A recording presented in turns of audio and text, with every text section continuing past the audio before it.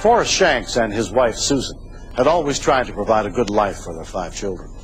In the late 1980s, they moved to Helendale, California, hoping their kids would get a better education and a better start on the future.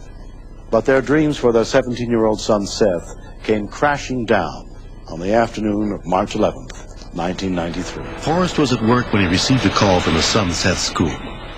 Seth hadn't shown up that day, and someone had phoned in an excuse claiming to be Forrest. Get yourself downstairs. When I arrived home, I found out that his sister had also cut school. Sit right down. Shannon, get off the phone. I woke him up and he was not real coherent. And I wanted answers, and I expected to get answers What is wrong with rather rapidly. Besides the obvious. I didn't feel well. I don't know. The phone right now. You can call the school and tell them you're me, huh? Shanna?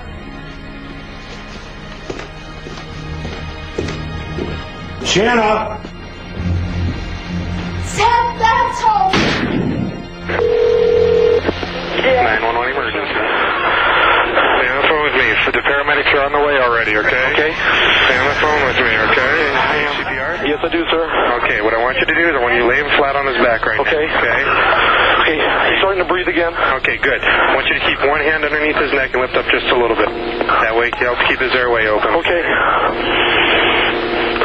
He's quitting to breathe, stopping breathing again. Okay, give him a minute and see if he starts up again. Let me know if he starts up again. He's not starting up. Okay, go ahead and give 4 quick puffs, okay?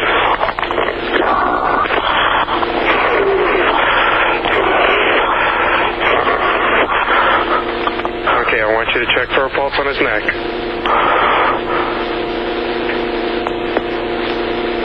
I don't feel a pulse. Okay, go ahead and I want you to follow his rib cage up. Okay, he's breathing again. Okay, let him breathe. Check for a pulse again. Do you feel a pulse? Very faint. Okay, that's Within good. 12 minutes of the shooting, the San Bernardino County Fire Department arrived on the scene. Let's go ahead and start pushing. Ready? Push. Push. 3, 4, 5. Breath. I'm ready to take over. I'm ready to start bagging him. 3, 4.